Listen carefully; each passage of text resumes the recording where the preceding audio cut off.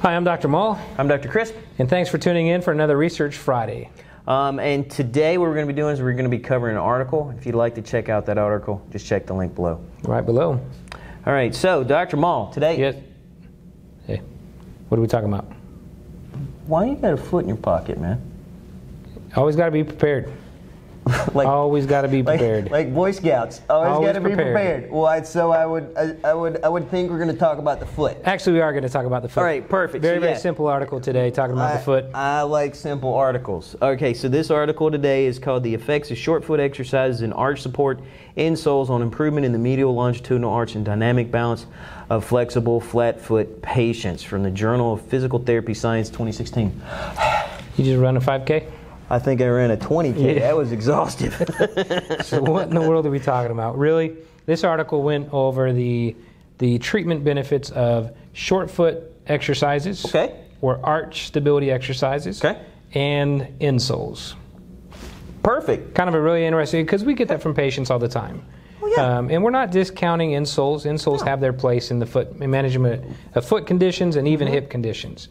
Yes. So we're not discrediting the value of foot insoles, but we're really looking at that question we get from patients all the time of, well, should I wear an insert? What kind of insert should I buy for my shoes? Yes. And so we have to, as providers, we have to look at that patient and that condition and say, does this need an insole or does it need short foot strengthening exercises? And in some cases, you may have to put them in a arch support for a bit, and as they do these exercises, then they can get out of that support. Yeah. So it just it's dependent upon what the patient presents with in front of you. Yeah. Okay? So really, I mean, the conclusion of the article was short foot exercises had better outcomes than just insoles for certain conditions. So, question.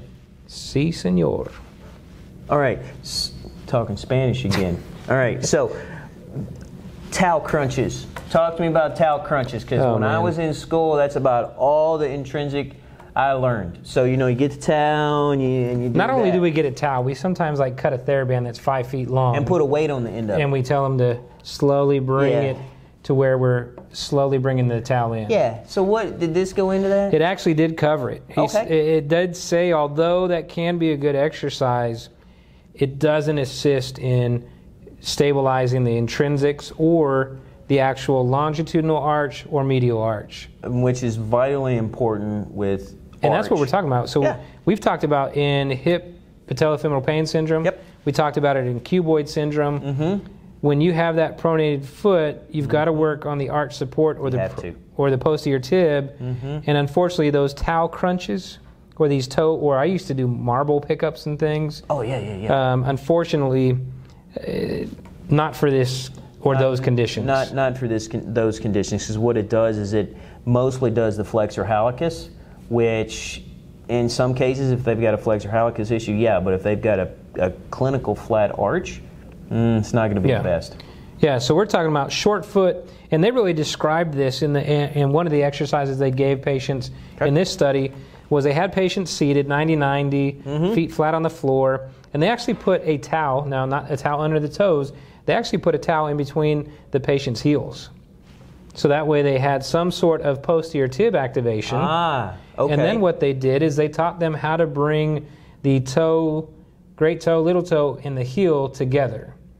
Okay. Without flexing the toes. They taught them how to bring them together. It this way instead of gripping. Exactly, kind of like an arch crunch, to where you bring these two together and you start stabilizing the two arches, longitudinal and medial arches there. Super simple. So whether you're a person that likes to just do arch crunches, or you want to do a arch crunch with a swoop, or if you even want to do one of my favorites, where you have them place a paper here, you have them do an arch crunch, and then they have to do windshield wipers on the floor.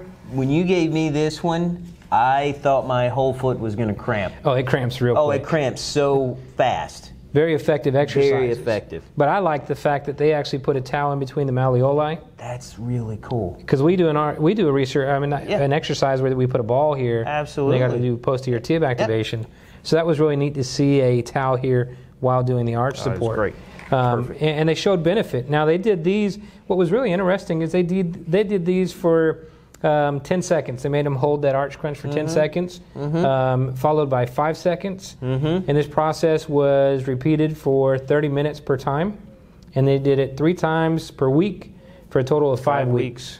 And they had some significant improvement in those outcomes. Yeah, if you're a dated guy and you like Y's and Z's and everything else, they've got it right up there about pre-test and post-test. And that's some big changes, man. Yeah, so they looked at the navicular drop test, where you're just measuring the height from a seated position. You take an index card, measure the height, and then you have them stand up and you see how much it drops, and you measure it. And they did a Y balance test, and you can read through how that Y balance test was done according to this article, but oftentimes we can turn that Y balance test into an actual rehab too.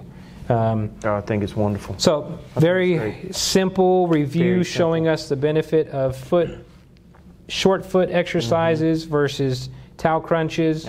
And the importance of doing that, but also how we can adapt it to patients to make it more challenging or simplify the exercise. Yes, perfect. Which you like to make things simple, or what you call country simple. Country simple, or EASY. EASY. Make yes, it simple. I do. And so this just supports the benefit of doing that and how it changes the biomechanics and how it improves function. And when we summarize these with some of the other conditions we've talked in prior research articles or Research Fridays, by doing this, we're also going to help with some of the knee conditions we manage and some of the hip conditions you can manage. A lot of them. So short foot exercises, a little bit better than insoles for intrinsic instability. Or that person who's always had inserts. Put them on it, see what happens. Give it to them. Absolutely. Good stuff, man. I'm Dr. Moll. I'm Dr. Chris. And we thank you for tuning in. Once again, if you want to see the article, check the link below. And we shall see you next Friday.